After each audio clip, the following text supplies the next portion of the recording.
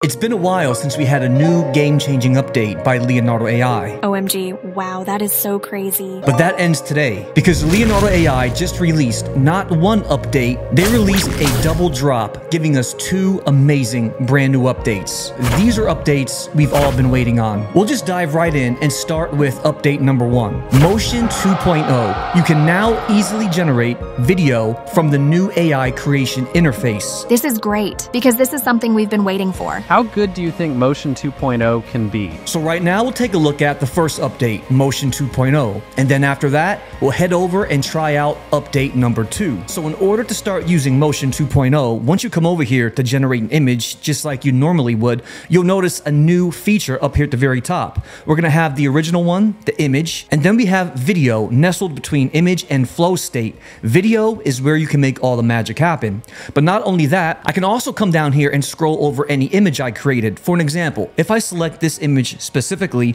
once it's opened up, I can go ahead and click on image to video right here. So while we're at it, let's go ahead and try that. Now we're gonna have Motion 2.0 as our option. Now before, that wasn't an option, and you would kind of just get like these basic still movements, kind of just like a panning left and right. Now this takes things to a whole new level. So with this open, I can come in here and simply just type in my prompt. Now you could see it's going to request two things, the prompt and the source image. So there's the source image. Now for the prompt, let's just type in something basic. Now remember, when it comes to AI videos, detailed prompts like we become accustomed to for AI images aren't gonna work as well. For AI video, a shorter but more precise prompt is actually gonna work better. Handheld camera, panning right, 3D render superhero, Black Panther, holding a gun. Let's go ahead and generate this while we're at it. Now when it comes to generating AI videos, you can do a couple of things. I can come in here and I can just simply type in a prompt and not use a reference image.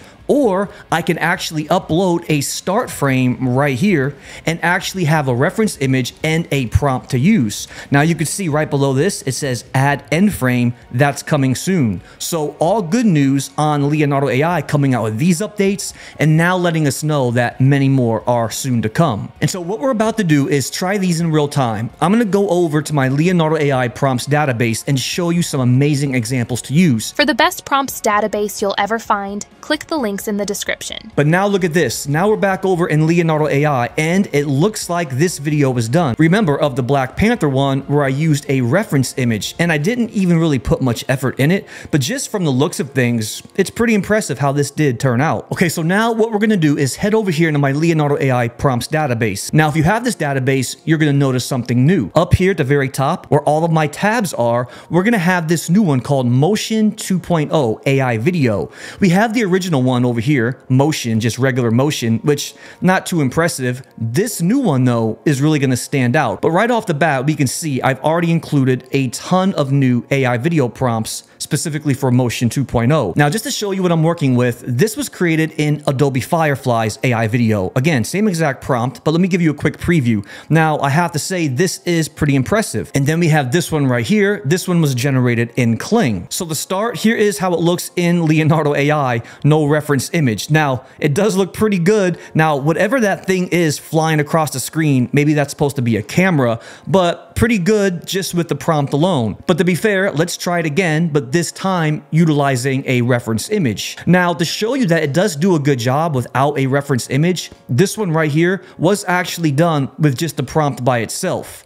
So, snowboarder going down the mountain. And as a comparison to that one, I will come over here and pull up the one I did in free pick so we can have both side by side. Okay, so again, the one in free pick over here, there was no reference image, and so you can kind of tell me which one do you think did a better job. Okay, so to be fair, let's come over here to my database and now try the Candyland one with a reference image. Here it is right here. I already generated these in Leonardo AI, but let's go ahead and do it again. Now these were done in Phoenix 1.0, which it's gotten a lot better since then. So let me come in here and then just copy the whole entire prompt just like this. Now with that prompt copied, now I'm going to come back over to Leonardo AI, paste the whole thing in, and now this time I'm gonna first generate an image. So this could be so helpful since Leonardo is an all-in-one, and we'll have two going at the same time. Now to get even more of a selection, let's go ahead and do it in flow state as well. So we're gonna get a plethora of AI images for this magical Candyland. All right, so flow state gave me a nice variety of different looking versions, so pretty impressive there. Okay, Flux Dev did very well. I like these. But now if you take a look at Phoenix 1.0, this top row right here, I'm very impressed with how these turned out. So let's go ahead and do that. Let's choose one of these images and now use it in video with a reference image. Okay, now I have video selected right here.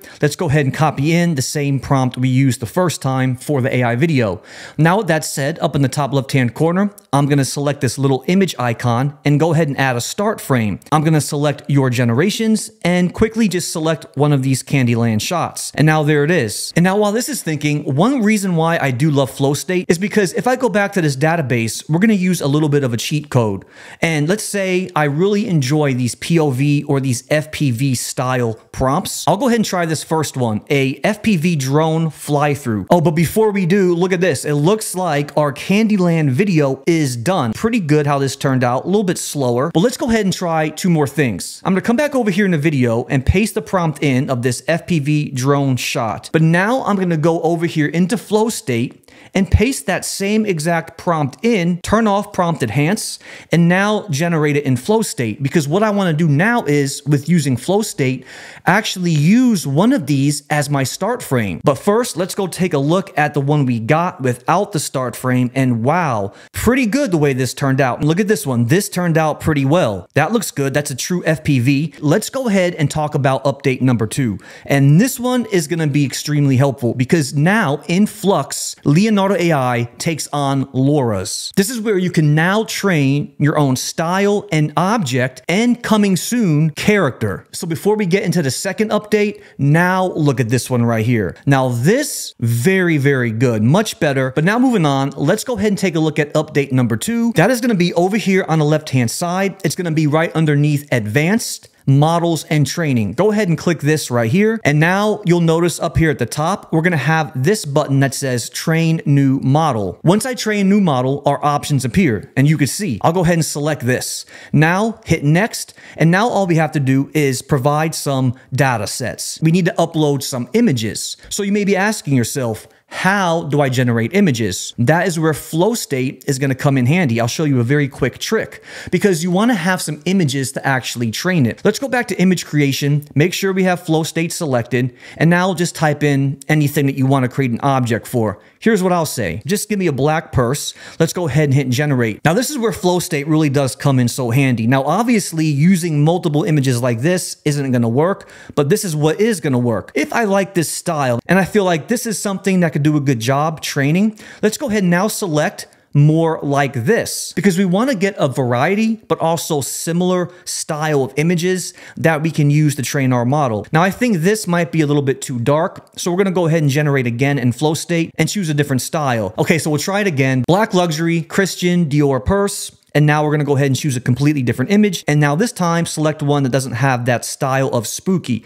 How about the very first one? This might look pretty good. Okay, I'm going to go ahead and select more like this. Now, again, I'm not going to be too picky because if I wanted to really narrow it down, I could get some identical images. I just want a few for now to use in this video to show you how to actually use this new tool. So what I would do is go through a few of these and download a few that are going to look somewhat similar that you can use to now train your LoRa. Okay, now that we have some images generated, now let's go ahead and try this again. Select object, and now I can come in here and select images. So all you have to do now is just go ahead and name it. So I just said Dior purse. Dataset images, it says you can select up to 50. Now with my downloads folder opened up, I'm going to go ahead and now upload all of these photos of that black Christian Dior purse that I just generated in Leonardo AI with flow state. Perfect. There we have it. We have 10. Now go ahead and select next. Now again, on this page over here, a few more details. So we're going to go ahead and scroll down. Now it's all based on your model. If I wanted to choose something else, then you would have to add a trigger word. I'm going to go ahead and stick to Flux Dev. And now category is going to be an object. And that's all you have to do. Now go ahead and select start training. Okay, so after about 30 minutes, it looks like our training is done. Let's go back to Leonardo AI and see how good of a job it did. And now here we are, and you can see right away it says models and training, and we have our train new model, but then below it we have the one that we just created in real time. But let's go ahead and now select just generate with this element. I'll click that button right there, and now just simply type in the prompt. Now you could see right away it automatically appears right up here in the top left hand corner of the prompt box. Now if I hit this little arrow, this drop down, this is where we can again adjust the strength. The higher it is, the more importance you're putting on making this element as identical as possible. Okay, so I just said beautiful woman walking in a busy downtown street of New York holding a purse. Let's go ahead and now generate it. I'll leave everything just standard flux dev style dynamic just to see how good of a job our style just to see how well our object can turn out. Now, while this is thinking, I'm gonna do one more thing. Look at this. I want to come back over into this database. Let's also see with this one right here, if I can get a pretty good looking product shot like this. Let's go back over into Leonardo AI. And right off the bat, I could say that this did do a very good job. All 4 of these images of that woman holding that purse. Wow, now that is such a good job. All 4 images, very good. Now, with that other prompt I just typed in, let's go ahead and look at it and then just replace the keywords of a watch and actually put a purse instead. Instead of being orange dust, I'm just going to say, let's say purple dust. Everything else looks good. Go back to the database and now try that other one that I was wanting to of that fashion model right here, because I really do feel like this works so well. Oh wow, but before we do, look at these product shots right here of this black purse. Fantastic. I have to say all of these images turned out perfectly. And the one thing I really love about it is because it doesn't have to be identical, because remember, the images I uploaded weren't identical. Sometimes it had a keychain, sometimes it didn't. But the way that Leonardo AI gave me all these images is fantastic. Last but not least, there's that long prompt. I need to change up a few words. I need to replace everything that says Tom Ford with Dior instead. Okay, there we go. Black purse with gold hardware. We'll leave that up there. Let's just see how good of a job this can do. I'll go ahead and generate this one. I'm going to do it with dynamic, but I also want to do it in fashion as well, since this is going to be a fashion model. And I also want to do it one last time in portrait fashion, okay? We're going to get 3 different variations to really put this to the test to see how good it could do. Why not just add one more for cinematic? Okay, now right away, these all turned out very well. We're gonna have my first row right here. This is dynamic, but now going up, we have the one for fashion. Now, the thing to keep in mind is the most important part is that purse my object, and upon further inspection, it most certainly is. Wow, fantastic job. So there you have it, a new explosive update by Leonardo AI, one that we've all been waiting on for a while, I'm sure. Now remember, this, although it may not be perfect yet, a lot of this is still new in beta, and Leonardo AI does say a lot more updates and improvements are coming on the way. So if you like this video, please remember to hit that subscribe button, and thank you so much for watching. We'll see you next time.